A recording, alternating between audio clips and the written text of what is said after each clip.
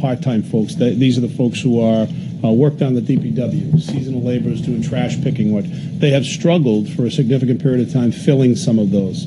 And we do think that pay is part of that. I think at some points they were $9, $11, and we were having trouble getting anybody to apply for those positions. Same with folks to assist in the rec department for the summer with assistance of parks maintenance and that type of thing. So we had a global discussion about what should that number be. You can go to McDonald's and work for $15. So with some of those positions, we recommended and we put in the budget that they go to $14 as sort of our base minimum there for those types of positions. There are a couple others that may be smaller, but generally that's the number we're recommending. And we've made those adjustments within this budget.